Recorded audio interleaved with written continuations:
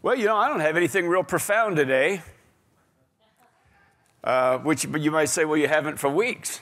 So what's the news today? But, I just thought that, when I said I haven't got anything much profound, but I did discover some things in the Scripture. Paul has some things that are very profound, and so does Peter. And so what we're going to do here for just a moment is we're just going to read some Scripture together today. And I won't be able to keep me from adding some commentary to it, but maybe a little less commentary than usual, and maybe a little more of the Pauline or of Peter's opinion than Mike's. I don't know. It's hard for me to let them control the scene sometimes, and that's the way it's. Anyway, if you go with me to 1 Corinthians chapter 15, we're going to read about 4 passages of Scripture here that certainly do relate to the day that we have set aside to honor the resurrection of our Lord. But let's just let the Scripture speak to us for a little bit this morning. 1 Corinthians 15, verse 1, "Moreover, brethren, I declare to you the gospel, which I preached to you, which also you received, and in which you stand, by which also you are saved, if you hold fast that word which I preached to you, unless you believed in vain. But I delivered to you first of all." Now, he's declaring to us the gospel that he preached. I think this is very important for us to understand this. So many things get brought into our understanding of the gospel, and most of those things are, in fact, derivatives of the gospel. Many of the things that we teach here are not primary to the gospel, but they are derivatives of this wonderful gospel. In other words, even the things that I've been teaching, can you hear me now? Some of these things, they grow up out of, they originate in the gospel, the fact that the Father speaks to you and is intimate with you in conversation. See, that's not the gospel, but that is a derivative of the gospel. Isn't that? That's good news, right? Okay, and that's what I'm talking about. There's so many things that we teach around here, that I teach around here, that are derivatives of the gospel, but we need to sometimes, regularly, come right back to the realization of what the gospel is. This is the gospel, he said, that I preached. Wherever I went, this is what I preached, okay? He said, "For I delivered to you first of all that which I also received, that Christ died for our sins according to the Scriptures, and that he was buried, and that he rose again the third day according to the Scriptures." This is the gospel that Paul preached, that Christ died for our sins, that he was buried, that he rose again on the third day. That's the gospel. And as I said, there are many derivatives, but one gospel. And that he was seen by Cephas, and then by the 12. And now Paul takes a few moments to establish, the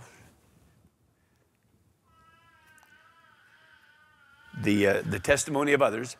And after that, he was seen by over 500 brethren at once, of whom the greater part remain to the present, but some have fallen asleep.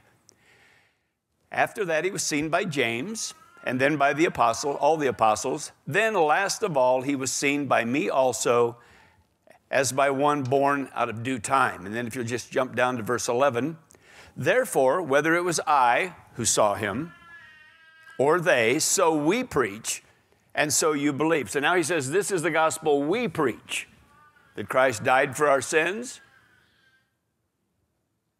that he was buried, and that he was resurrected, raised again on the third day, according to the Scriptures.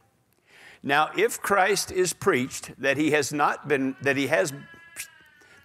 raised from the dead, how do some of you say that there is no resurrection of the dead? But if there is no resurrection of the dead, then Christ is not risen. And if Christ is not risen, then our preaching is empty, and your faith is also empty. In other words, what are you doing here? Yes, and we are found false witnesses of God, because we have testified of God that he raised up Christ, whom he did not raise up, if in fact the dead do not rise. For if the dead do not rise, then Christ is not risen. And if Christ is not risen, your faith is futile. You're still in your sins. then also those who have fallen asleep in Christ have perished. If in this life only we have hope in Christ, we are of all men the most pitiable. But now Christ is risen from the dead and has become the firstfruits of those who have fallen asleep. Now notice how Paul is now beginning to bring the resurrection of Christ into conjunction with the resurrection of those who have fallen asleep. For since by man came death, by man also came the resurrection of the dead. For as in Adam all die, even so in Christ all shall be made alive. But each one in his own order, Christ the firstfruits, afterward those who are Christ's at his coming. Now let me just say this commentary on verse 23. Actually, this ought probably better to be translated with the word these than those. Those who are Christ, these who are Christ. And referring back to the previous verses where he said, those who have fallen asleep. And then when he said also in verse 22, all shall be made alive. This is what he's referring to with the these. He's not referring to some Western evangelical, expression of those who have become Christ's through the proper channels, through the proper repentance and confession and so on and so forth. He's saying these that I have aforementioned. He said Christ is the first. This is speaking of the order of the resurrection. He's saying Christ the firstfruits. First Christ, he says, he uses the word order, each in his own order. Christ the firstfruits. Afterward, these that he has just referred to, these who have fallen asleep in Christ, these all, got to get that, see? These all who are Christ at his coming. And then if you go with me over to 2 Corinthians chapter 5, verse 1. For we know, and we're going to read this as though he had just spoken this right after the words we just finished in 1 Corinthians 15. For we know that if our earthly house, this tent, is destroyed or perishes, we have a building from God, a house not made with hands, eternal in the heavens. For in this we groan, earnestly desiring to be clothed with our habitation which is from heaven. If indeed, having been clothed, we shall not be found naked. For we who are in this tent groan, being burdened, not because we want to be unclothed, not because we want to simply be unembodied spirits floating around in the heavenlies, which is what some people would say, okay? But further clothed, that mortality may be swallowed up by life. Now he who has prepared us for this very thing. What does that mean? He who has prepared us to be further clothed, that mortality be swallowed up in life. He who has prepared us for this very thing is God, who also has given us the Spirit as a guarantee. So we are always confident, knowing that while we are at home in the body, we are absent from the Lord, for we walk by faith and not by sight. We are confident, yes, well pleased, rather to be absent from the body and to be present from the Lord. And then just over to the 14th and 15th verse, with most of you can quote, for the love of Christ compels us, because we judge thus, that if one died for all, then all died. And he died for all, that those who live should live no longer for themselves, but for him who died for them and rose again. And then if we go to 1 Thessalonians chapter 4, see, a whole lot of this is stuff you've only hear at funerals. And yet Paul says, I'm declaring to you the gospel which I preach. And then later on in that 15th chapter, he said in effect, I'm declaring to you the gospel which we, those who have witnessed the resurrection of Christ, preach. And so here we only give opportunity to this at funerals, but this ought to be the gospel that is preached on a regular basis. This ought to be the foundational understanding of all of the derivatives that we expound on for our good, for our well-being, okay?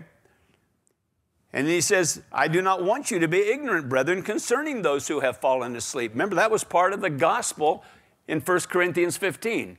The revelation, the connection between the resurrection of Jesus and those who had fallen asleep.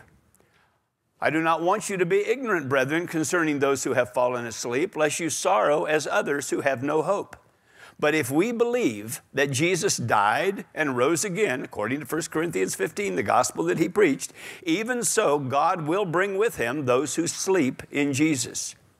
For this we say to you by the word of the Lord, that we who are alive and remain until the coming of the Lord will by no means precede those who are asleep. For the Lord himself will descend from heaven with a shout, with the voice of an archangel, with the trumpet of God, and the dead in Christ will rise first. Then we who are alive and remain shall be caught up together with them in the clouds to meet the Lord in the air, and thus we shall always be with the Lord. Therefore comfort one another with these words. And there is no validity in there for a rapture doctrine, by the way, but I'm not going to get into that right now. I just want you to understand this is the gospel that Paul preached. Isn't that interesting how you and I found our way into the gospel? We didn't have to force our way into the gospel. We were sucked into the gospel. Isn't that amazing when you think about that? We're not trying to make it about us. He made it about us. He made it about who? All. Right? As all died in Adam, all shall be made alive, he said. And when he said all shall be made alive, at that point in time, what was he talking about? He was talking about the promised resurrection. Okay? All right? So, anyway, and then over in John, because we might as well go ahead and include a little bit of him who is the gospel, right? Not let Paul have the whole stage, like we so often do errantly. All right, in John 11, you know this. Jesus said to her, your brother will rise again. Martha said to him, I know that he will rise again in the resurrection at the last day. And Jesus said to her, I am the resurrection and the life. He who believes in me, though he may die, he shall live. And whoever lives and believes in me shall never die. And then Jesus said this, do you believe this? And so this is what I'm asking us today. Do we believe this? This gospel that we have just read about, this gospel that we could have just understood to be the gospel that Paul preached, and that those giving testimony or bearing firsthand testimony or witness to his resurrection, the James, the Cephas, the others of his apostles, this was the gospel they preached. And that gospel always included we. It was not just he. He is risen. He is risen. He's alive. See? And that's wonderful, wonderful news, but not until we fully connect it with the reason for the resurrection. Hear what I'm saying? It must be fully connected. It's just not a he's alive. It's a we're alive. Isn't that right? I mean, what does Paul tell us in Romans 6? That we died with him, we were buried with him, we were made alive with him, and we were raised with him, and in Ephesians we were seated with him, right? So we got to always make this connection. This is stuff you all know. I know it is. Anyway, so Jesus says, do you believe this? Well, what is he asking? Well, do you believe that, we'll use Paul's words, that all shall be made alive? I think it's important because not everybody in the Christian church believes that, right? That all shall be made alive. Do you believe in the resurrection of those who have fallen asleep, of all of those who have fallen asleep? Not just Aunt Matilda, who attended church regularly and so on and so forth, right? Okay. And what is it? Now, we've been focusing on the resurrection of the last day, as Martha called it, in the last day. So what is it that makes this resurrection a certainty? Well, I want you to go with me over to 1 Peter chapter 1. And boy, have you been here a lot if you've been around this church. 1 Peter chapter 1 and verse 3. I know most people have their, well, certainly in Jesus first and foremost, but most people have their indoctrination or the initiation of this Christian message, of this true message of the gospel through Jesus certainly, but then primarily through Paul. But Peter spoke to me first, and I'll talk about that in a minute. But anyway, 1 Peter 1:3, blessed be the God and Father of our Lord Jesus Christ, who according to his abundant mercy, not according to your abundant obedience or response or confession or repentance, has begotten us again to a living hope or a life of confident expectation through the resurrection of Jesus Christ from the dead. Now, I'm really grateful. Years ago, when Marilyn and I first went off to Bible college, I had no Bible that I was really that familiar with, and my brother, who had preceded me at the Bible school where I was going, I said, what Bible should I get when I'm going here? And he said, I would suggest that even though they preach out of the King James, that you get the New American Standard Bible. He said, I think it'll really help you. Well, it did. I'm glad I listened to him. And so this 1 Peter 1:3 spoke to me first and foremost out of the New American Standard Bible. So let me read it to you. Blessed be the God and Father of our Lord Jesus Christ, according to his great mercy, has caused us, you've heard me say this, I've quoted this a million times, has caused us to be born again or born from the first. Remember, we've talked about this before, the terminology born again. Except humanity is born again, mankind, cannot see the kingdom of God. We talked about that a long time ago. But anyway, when it says except a man, it's not just talking about the individual man. It's talking about universal man. Except man, right? Be born again. But the word means born from above, born from the first. And this is really important, born from the first. So the first thing Peter says to us here is, through his abundant or great mercy, he has caused us to be born from the first. Now, this is important because this is both a relational and a historical locator for us. Because first of all, the first would refer to, relationally to us, to him who is the first. Him who calls himself, identifies himself in Revelation 1:11 and 17 as the first and the last, the Alpha, the Omega, the beginning and the end, right? And so first of all, we're being told here by both Jesus in John chapter 3 and by Peter here that he has caused us to be born from the first. As my children were born from my wife, we were born from the first. So that's first of all a relational indicator of what? In Christ. But it's also a historical locator because it refers to before time began, the first. Before there was an Adamic creation. You see, all paths, isn't it interesting how all the paths that we keep following around here seem to lead us back to 2 Timothy 1:9 and 10, to the God who has saved us and called us with a holy calling according to his own purpose and grace, which was given us what? In Christ before time began. And you see, the resurrection of Jesus Christ, we're told here, caused us, through that, the Father caused us to be born from the first, to be born once again from where we originated, to be born by an act from above, not from here on earth among men, but an act that was from above, reuniting us with the first, who was the first and is the last, right? Okay? So it's important. But then he goes on, he says that who has caused us to be born again, or born from the first, through the resurrection of Jesus Christ from the dead. Again, not through our confession, not through our repentance, not through our belief. Now, let me say this. I am a huge believer in believing. You know that. Yep. Because I understand that the greatest benefit is derived by those who believe.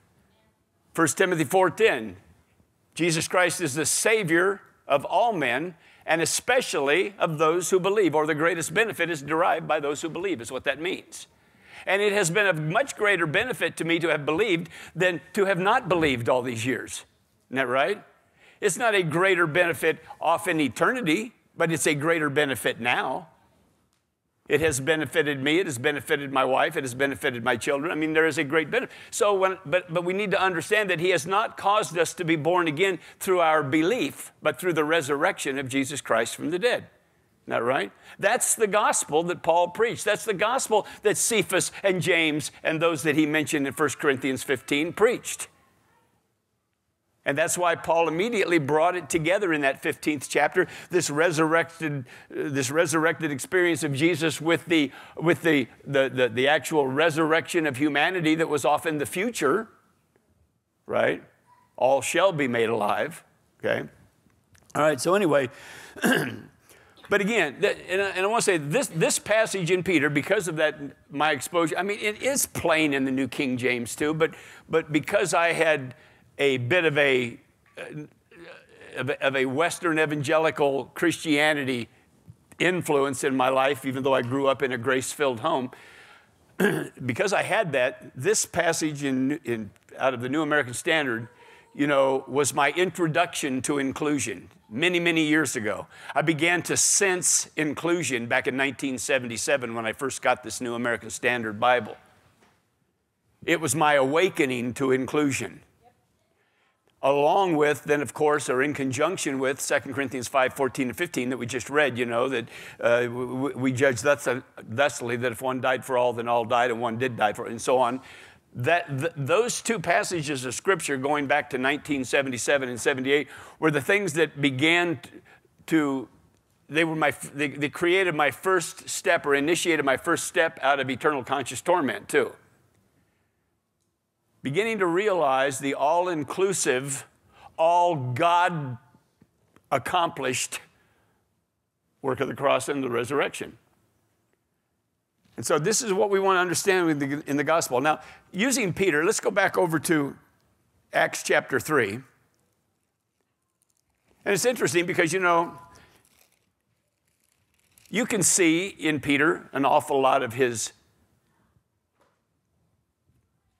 ongoing connection with his old Judean life. I mean, his old life as a Jew. I mean, there's things, that are said or seen in the Gospels.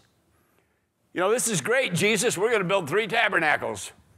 One for Moses, one for Elijah, and one for you. See, that's his old covenant coming out, right? And I think maybe it took Peter a while, like it does us, to come to his senses. But man, he has come to his senses now. Listen to him preach in Acts chapter 2. I'm just going to look at a couple of verses, or Acts chapter 3, I'm sorry. Verse 25. He says, you are the sons of the prophets. And of course, remember, the gospel was what? To the Jew first, and then also to the Greek. So he's preaching right here primarily to his Jewish brothers and sisters. But he said, you are sons of the prophets and of the covenant which God made with our fathers, saying to Abraham, now listen to him, in your seed all the families of the earth shall be blessed. Big old earth. Great deal of history lying before Abraham and his seed and humanity from the day this was spoken, right? All the families to come on the earth. All the families that now exist on the earth. He said, but in your seed, all the families of the earth shall be blessed. To you first, the Jew, God, having raised up his servant Jesus, sent him to bless you in turning away every one of you from your iniquities. So here's the thing. Because what we're trying to do again right now is in support of 1 Peter 1:3, I want to help us understand Peter's perspective. And here, I think we can almost be certain that this message that Peter is preaching here, as recorded in Acts 3, is being spoken sometime before the writing of 1 Peter 1:3.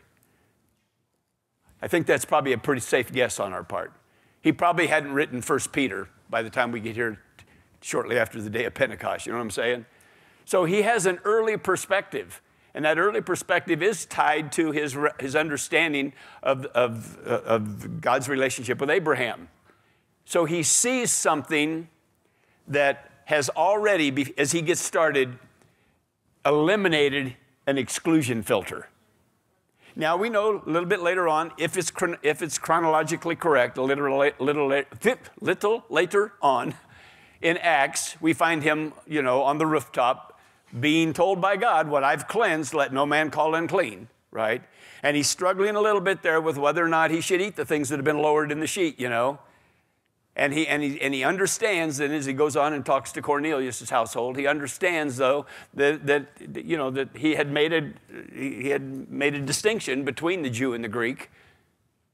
He had a bit of an exclusionistic filter, but here in the beginning, see, he's doing like a lot of us do. He's preaching stuff that really hadn't fully dawned on him yet. I do that all the time, I preach stuff, and then later on it dawns on me. The words of my own mouth come back and haunt me almost with some later action that doesn't line up with what I said out of my mouth, right? But here Peter has an interesting perspective because his perspective is what? All the families of the earth. And so after citing God's words to Abraham, that in your seed shall all the families of the earth be blessed, he goes on then in the 25th verse, basically, 26th verse, he goes on and explains how this came about. He said, having raised up, same word as resurrection, having resurrected his servant Jesus, sent him, now listen to this literally, and I'll tell you why in a minute. Having raised up his servant Jesus, sent him, blessing you. Now, when he says blessing you, based on verse 25, who's he talking about? Just the Jew? No, all the families of the earth. That's why it's important to understand his perspective from verse 25 before we read verse 26. His perspective, his understanding is that all the families of the earth, he said, having raised up his servant Jesus, he sent him, blessing all the families of the earth. And he says, in the turning away of every one of you from your iniquities. Now, this Greek word that's translated here as turning away is a word that means this. It means to remove anything from anyone. Now, I want you to understand what that's saying. That is referring to a work done by the first party, not by the second party. In other words, we would say, turn from your sin, and we would be talking to you, the second party, to make the turn. But what he's saying here is, he sent his servant Jesus blessing you, blessing all the families of the earth, turning them away from their iniquities. In other words, all of this turning away, all of this removing of something from someone was accomplished by Jesus, not by the second party. It was by the first party, right? And so who did it all? Jesus did it all. Jesus did all the turning away. It wasn't a turning away. It wasn't a repentance again by humanity.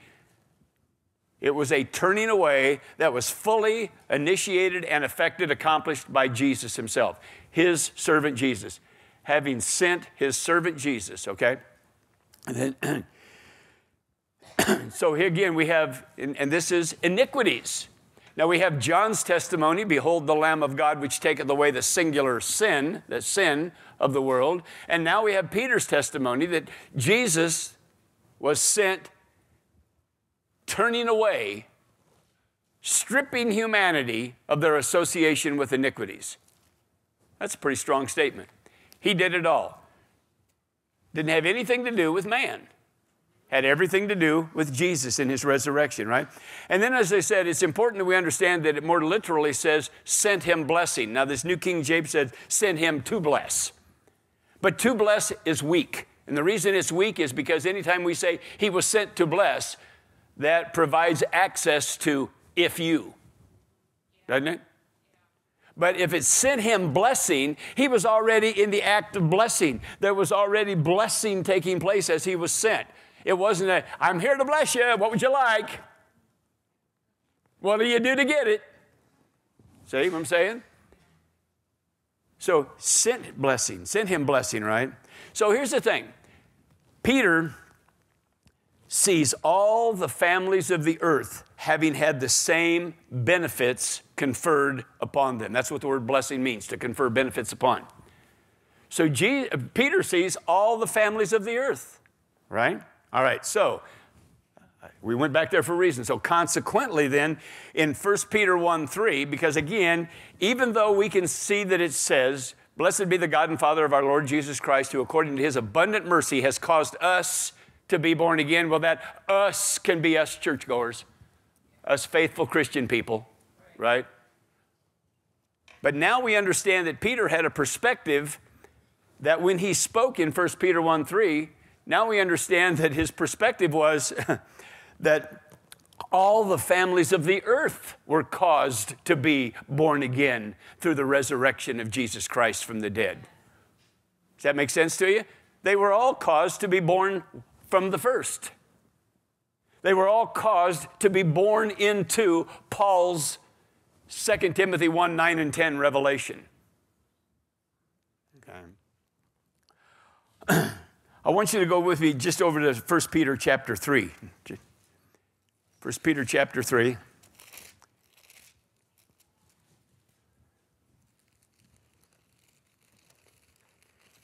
Verse 18. For Christ also suffered once for sins. So it would seem here then, wouldn't it, that Peter had the same understanding of the just for the unjust as Paul had in 2 Corinthians 5. One died for all, therefore all died. For Christ also suffered once for the sins, the just, which was him, for the unjust, which would be all of the remainder of humanity, right? For the unjust. That he, not our confession, not our obedience, not our repentance, might bring us to God. That he might bring us to God. Doesn't it amaze you sometimes how clear it's been all along? As we tried to read through the mud. It's crystal clear while we were trying to, yeah, okay. That he might bring us to God, being put to death in the flesh, but made alive by the Spirit, by whom also he went and preached to the spirits in prison, who formerly were disobedient, when once the divine long-suffering waited in the days of Noah, while the ark was being prepared, in which a few, that is 8 souls, were saved through water. Great revival. Great revival. 8 souls were saved through water. There is also an antitype which now saves us, baptism, not the removal of the filth of the flesh, but the answer of a good conscience toward God through the resurrection of Jesus Christ. All right, now, so verse 18 again. Once for sins, the just, that's him. For the unjust, that's all, right? That's all the families of the world, of the earth. Remember, that's Peter's perspective. That's how Peter sees things now. He's already told us in verse 3 of chapter 1 that all the families of the earth have been caused to be born again through the resurrection of Jesus Christ from the dead. And now he says something here. He tells us again that for all the family, that he might bring us, that same unjust all, to God. Not us church folks, okay, but the same unjust all, right? And then Peter tells us, goes on here and tells us a little bit about the ministry of mercy that Jesus undertook as he went and preached to the spirits in prison. That was a ministry of mercy, right? That's what, okay. Who was he speaking to? He was preaching to the unjust of Noah's moment, according to what Peter said here, right? All right. And then finally he points out, and this is what I want you to see here. Finally he points out that through Noah's waters, I'm going to call them Noah's waters, only a few were saved, right? There were just a few that were saved through Noah's waters. All right? Listen, he's setting the stage for something big here. Then he does something after he says that only a few, that is 8 souls, were saved through Noah's waters. Then he does something here that the Western evangelical Christian exclusionists have totally missed, right? He says, now listen to me carefully, he says there's an antitopos that's the Greek word, that now saves us, baptism, which we're going to refer to as the waters of Christ, if you'll allow me to do that now, okay? Because we're going to make a distinction, and you'll see why in just a moment. He said, if you were saved through the waters of Noah, but there is an antitypos, okay? Now, some versions use the word corresponding to, saying baptism corresponds to this, or they use like figure, all right? And these are both valid interpretations of this Greek word, but they're very misleading, all right? Because the word antitypos is a word that means corresponding but contrasting, see? And so it's properly rendered in the New King James as an antitype, not a type, but an antitype, a contrasting type, something differing from what the other did. You seen that? So this New King James is correct, antitype. In fact, that's the transliteration of the word. It's A-N-T-E-T-U-P-O-S in the Greek. And the transliteration of that into English is antitype. So it's not a type, it's an antitype. Baptism that he's talking about here is not a type of the floods of Noah, of the waters of Noah, okay? So it's a word that means contrasting, right? So in other words, Peter is saying this. Peter is saying that the waters of Noah and the waters of Christ are to be compared to one another, but in contrast, not in sameness. Okay? All right? But now listen to me carefully for a second. And I want you to ignore that which is parenthetical in this passage of Scripture. Is that the right word, parenthetical, when something's in brackets? But whatever. I want you to ignore this part where he says, not the removal of the filth of the flesh, but the answer of a good conscience toward God. Ignore that for a moment, so that we can just read the sentence like this. There is also an antitype which now saves us, baptism through the resurrection of Jesus Christ. Because that's what the statement says, with this little parenthetical addition to it, okay? Which I'm not saying is unimportant, but we need to set it aside momentarily so it won't confuse us, right? But anyway, so here, listen to me again carefully, because the greater point that Peter is making here, okay, is that, listen to me carefully, is that not a few, but all were saved through the resurrection of Christ. He makes this point that only a few were saved through Noah's waters. But the point he's making here is that not a few, but all. Because he has started this off again in verse 18. Well, I hadn't started there, but we picked it up there. That Christ also suffered once for sins, the just for the unjust, which is all, right? And so now he's saying, through the waters of Noah, there were a few who were saved. But you must understand there is an antitype to this. There is something that stands in contrast to this minimal salvation that we see recorded in the waters of Noah, 8 people. There is a strong antitype, and that is the resurrection of Jesus Christ. It's the salvation of all, see? Okay. And he's saying here that all were saved through the resurrection, both those whom Peter went and preached to in prison, and then the accumulated unjust of humanity going forward. You know, Ephesians 4:8, maybe, I don't remember where it is, but it talks about how he led forth a host of captives, or he led captivity captive, depending on the version you're in. And it refers about who is he ascended, but he who descended. And he who descended, you know, and then he goes on and says, led forth a host of captives, or led captivity captive. So when he descended, Peter tells us when he descended, what he did was he went and preached to the spirits who were in prison, who were one time disobedient in the days of Noah, right? And so Paul tells us, an addendum to that, that when he left, they left with him. Now I want to read something to you. If you'll allow me, and maybe some of you had the privilege of seeing this already this morning.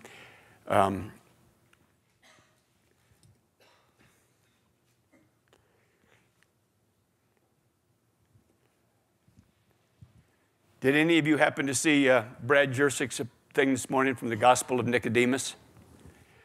Well, Brad put this on. Brad puts a lot of interesting things on.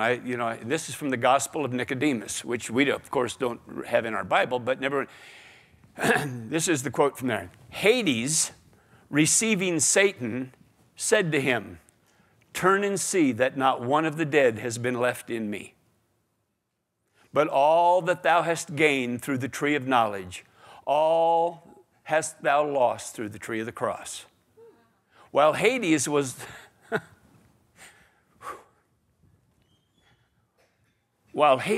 thus discoursing with Satan, the King of glory stretched out his right hand and took hold of our forefather Adam and raised him. Then turning also to the rest, he said, "Come all with me, as many as have died through the tree which he touched. For behold, I again raise you up through the tree of the cross." Thereupon he brought them all out, and he took them and sprang up out of Hades. Now this is the Gospel of Nicodemus. Whether you value some of the writings that haven't quite made it into our holy infallible book. Isn't that powerful? I thought that was timely, Brad. I appreciate you putting that on this morning. Didn't know where I was going with the next thing. But anyway. So as I said, so he goes on and he's the implication here of Peter is that not a few were saved, but all were saved through the resurrection of Christ, referring back to those to whom he preached, which I've already said. Paul said he led forth captivity captive, right? Okay, and then also, but Mike, didn't he say it's baptism that saves us? Of course, this has been an ongoing thing with certain sects of Christianity you can't be saved unless you're water baptized and so on and so forth. But as I said, let's read it the way it's written, first of all. Baptism through the resurrection of Jesus Christ. There's a couple of ways you can look at that, obviously. Now, we know that Peter and Paul and all these fellows, they practiced water baptism. But why did they practice water baptism? To get people saved? No, Paul said no. That would empty the cross of its power, right? That would empty the cross. But they did preach it and they did practice it, and there was a reason for practicing it, right? A reason for, for bringing it. So he said, which now saves us, baptism through the resurrection of Jesus Christ. But here's the thing we need to understand. Baptism, like communion, in its purity, which maybe we don't even know anymore, I don't know. But let's go back to this early church and their concept of baptism and the Lord's Supper and so on and so forth. What it is it's a response to and a reflection of a reality that has been grasped by an individual. You understand what I'm saying? Baptism was not something they did to get saved. Baptism was a response to the reality that they had grasped onto, that they had been saved by the resurrection of Jesus Christ from the dead. Does that make sense? And same with the Lord's Supper. And so Peter can put these two together without confusing us, but we're confused today because you see, for the most part, water baptism in Western evangelical Christianity has become the practice of the waters of Noah, through whom some are presumed to be saved. You know what I'm saying? So that's what water baptism has become in many of our, modern churches. It's nothing more than the practice of the waters of Noah. Some get saved through it and some lose it, right? But anyway, so again, we need to understand that to this early church, there was an equivalence, if you will. I guess that's the right word, that existed between the two. The waters of Christ were the acknowledgement of having been saved through the resurrection. Okay? That makes sense to you? Okay. Paul's statement that we've already read over in 2 Corinthians 5, 14, and 15, that we judge thusly that if one died for all, then all died, and one did die for all, and so on. Okay? So that those who live should no longer live for themselves. Well, Paul's made a statement there that in 2 Corinthians 5 had no attachment whatsoever to the concept of baptism, but you read the exact same thing. I've already alluded to it this morning in Romans chapter 6. In verse 3, he says, "Do you not know that as many of us as were baptized into Christ Jesus, were baptized into his death?" Therefore, we were buried with him through baptism into death, that just as Christ was raised from the dead by the glory of the Father, even so we also walk in newness of life. So once again, I mean, see, Paul's done the same thing twice. He's doing the same thing in two different passages of Scripture that Peter did in one. Peter brought baptism and the resurrection of Jesus Christ together, understanding, as Paul did, that one was just a response to the reality grasped. Because Paul said, you know that as many of us as were baptized, or the Greek actually says something more like as much as we were, not as many, but as much as we were. So it's not about many people, it's about what happened. As much as we were baptized into Christ, we were baptized into his death. All Paul is doing is bringing the reality to them of what took place when they were baptized. You understand what I'm saying? So it's not baptism that saves us, it's the reality that saves us, right? It's the reality that saved us. And he did all the reality, right? So in other words, and then Peter does say this, going back to that parenthetical expression that I told you to forget for a moment. Peter says that the response of baptism to the reality of the resurrection is, in the New King James, I went through a bunch of them, and the New King James has it best.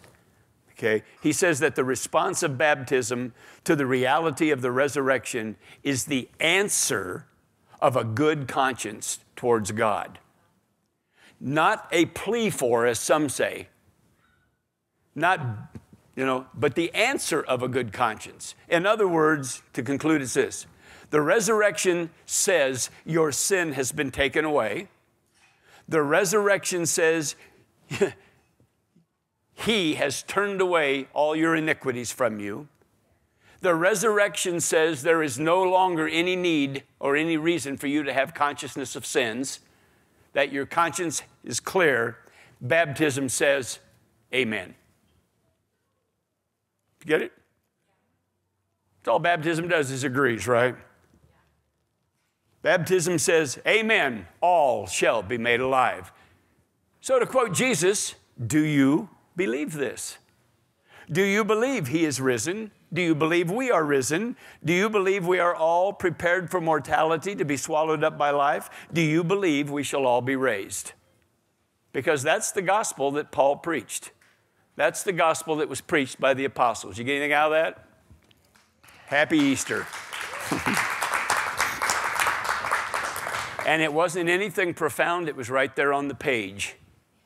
Amen? Right there in black and white. Yeah, it's just plain as the nose on our face. No, anyway. Father, we just love you so much. We're so grateful, Father, that you just took upon yourself the entirety of what we have called the human problem, and you just fixed it all in one swoop.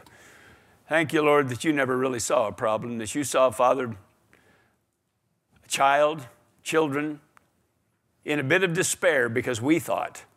But Father, your thoughts have changed our thoughts. Your thoughts are not our thoughts. I thank you, Lord, that this message of your acceptance of all of mankind continues to spread like wildfire around this globe. That this message of inclusion finally becomes the message that is accepted by humanity worldwide, Father. No longer discounted by the church, no longer called heretical by the very people that you've saved. Father, we love you. Thank you so much for Jesus. Thank you, Jesus, for all that you consecrated yourself to become in our behalf. We love you. We're grateful in your name. Amen. Hallelujah. Praise God. Well, I know that you want to know if we're going to get back to, can you hear me now next week? Oh, yeah.